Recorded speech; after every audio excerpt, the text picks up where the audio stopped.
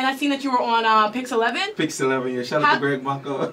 How did that come about? Tell me about that. I actually met Greg Maka 2 years ago, and you know, we kept in contact via email, and then you know, once he heard about the book, he hit me up and he said, you know, he thinks it's a great idea and he would like to do a piece on me. So he came in the next week and we chopped it up, and then. And you said you met him where? In the airport, yeah. So how'd you like that interview? Like, how was that? It was good. It was good. I was like, whoa. Yeah. He's not going to come on Mez In Ya Mental after that. I mean, he's already big time, and he's too big time for me. But gotta support, man. Was it like a humbling experience? Like, it was, you know, it was a humbling experience. It was a lifelong experience. Right. And how was it seeing yourself on the television? Like, man, that was crazy. You know, to be honest, it was actually like the first time I've ever been like proud of myself, because I tend to beat myself up the most, you know. Of course, you have to. Yeah, I tend to beat myself up the most, you know. And it's crazy because the next day after the interview, like people was literally coming up to me at work, like passengers was like, "Hey, I saw you on the news interview last night. I want to buy your book." So, and so were you selling it right then and there? Yeah, of course. And he's like, you know what? That's so funny. I actually have a whole backpack full of it. And just moving forward, like, where do you see yourself with this book? Like, I know for a fact that this book has potential, and it's gonna go far away. And you know, I'm just going with faith right now. Yeah. And I won't stop promoting it because I know the message it has in it. So I'm just going with faith right now, and wherever it goes, that would be God works, you know. Wow. And then so what does your mom feel about this book? She's my biggest supporter. I love my mom. Oh, shout out to Mom. You saw in the beginning, at the beginning of the book, there's actually a quote from one of my favorite person, Abraham Lincoln. Can you read it out loud? So we can... All that I am or hope to be, I owe it to my angel mother. Oh. Yeah. Yeah. Shout out to Mom. Even though she probably can't even hear us right now. Shout out, Mom. You made a very strong gentleman. I love it. All right, and when we get back, we're gonna talk about your book, get into all that juiciness. All right. So this is 23 featuring Miley Cyrus with Khalifa, because you know I like to get my Hashetto on. All right. So okay. So first of all, what does your title stand for? And not only 100 for 1, but also the shoe shining experience. I need to know the whole. The name of the book actually is 100 Answers for the One Question: Will You Marry Me?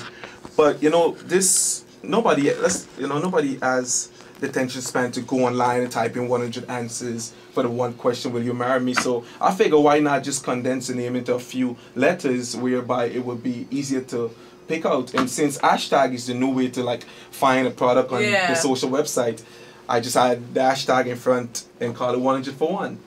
Okay, so the 100 questions for one answer. Will you marry me? For the one answer, will you marry me?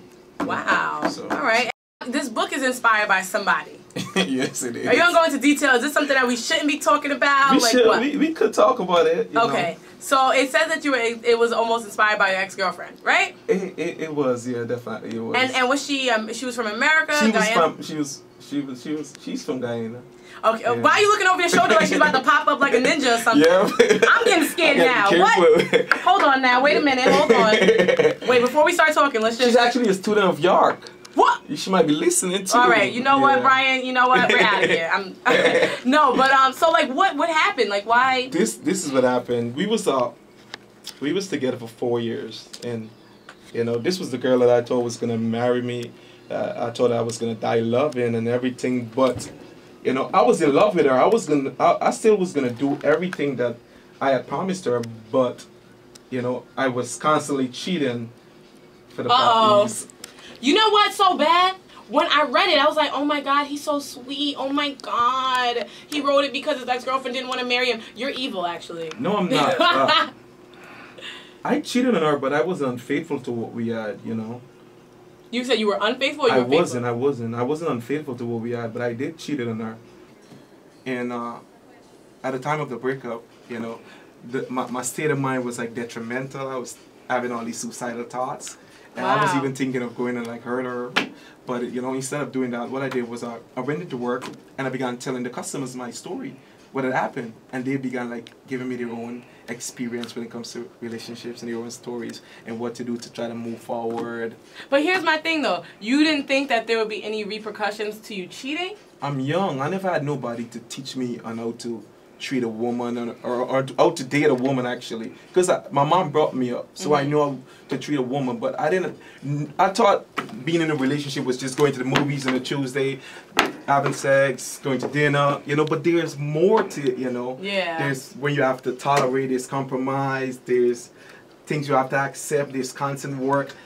It's crazy, you know. It's crazy. And a lot of people is in relationship and we don't understand that, you know. We just think, oh, we're in this lovey-dovey relationship, but there's a lot more than just lovey-dovey and chilling and hanging out and stuff like that, you know. Right. I mean, looking back, are you happy that that happened, or are you kind of still sad? Does it still kind of, is it one of those things that still hurts a little bit? Every day it hurts me, and I think about it every day, but you know, I may have lost the best thing that's ever happened to me, but I'm grateful because in the process of losing our game myself, you know, I'm much more mature, I'm more aware of my own problems now, my own issues, so I know my next relationship will be a good relationship, you know. Yeah. I have all the antidote. What do you think you've learned, like, in this process? Like, what is it that, you know, you're taking away from everything that happened, like? I've learned to be more aware of my own stuff, you know, because looking back on our relationship, a lot of the arguments and stuff was because of me and the things that I wasn't happy with of myself, you know. So at times, you know, I would be verbally abusive to her and stuff, so I've learned a lot about myself.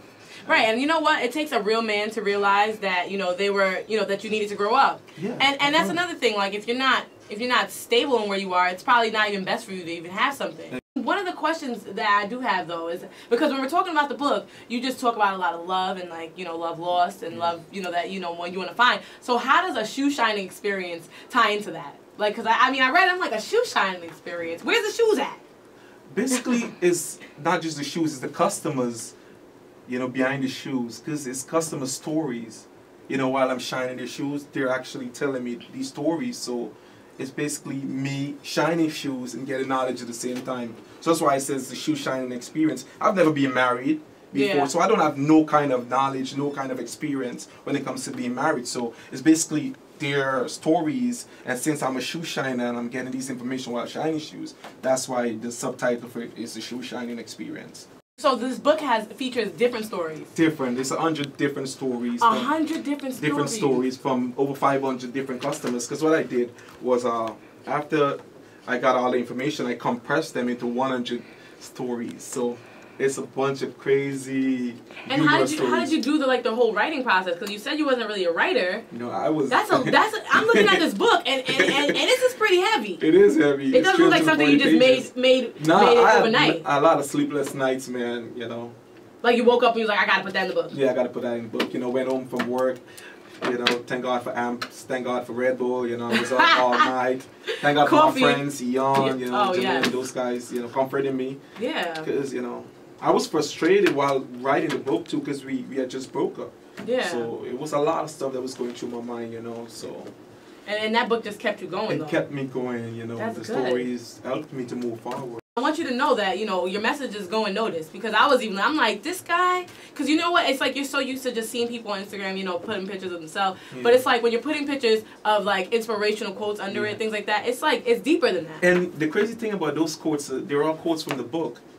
Well, I figured that, the excerpts. That's why I was like, you know, I need to see. The thing is, my tablet's broken. I don't like to read physical books because I break them. Like they rip. I'm a savage. I rip books, so I usually have it on my ebooks. Okay. We can get that on ebooks, right? Yeah. Yeah. Super. What can we expect for you in the future?